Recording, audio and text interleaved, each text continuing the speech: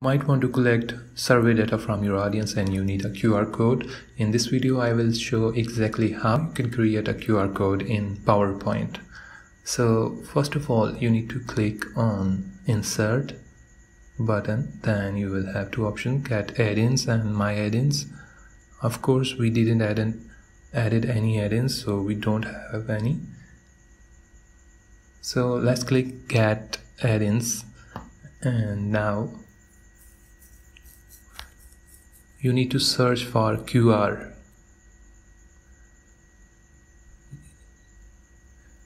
And we will choose the second option, which is QR for Office, which will work across all Office programs.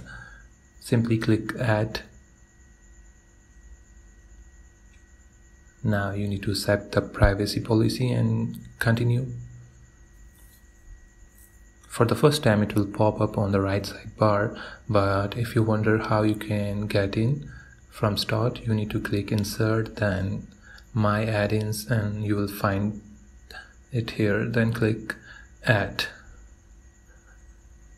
Now the QR for Office has opened on the right side bar and we can see a bunch of options.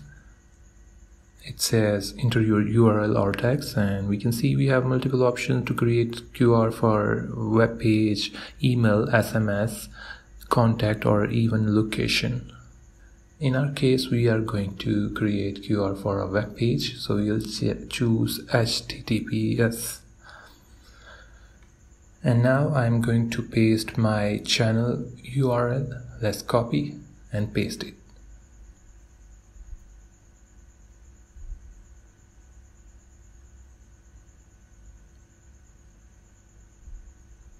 Once I paste it, you can see the QR has been updated, and to add it in our document, you can see I can change the colors as well, color for background and foreground, but I would prefer and recommend keeping it black and white, which is more scannable, and we can choose the error correction. I will keep it medium, and finally you need to click on Insert.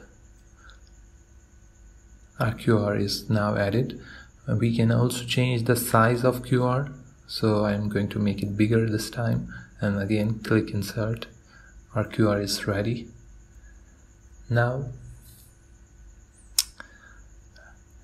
you can see I can move it within the document, and now I'm going to add some text around this to make it more engaging. So now let's test this QR. I'm using my iPhone to scan it and see whether it works.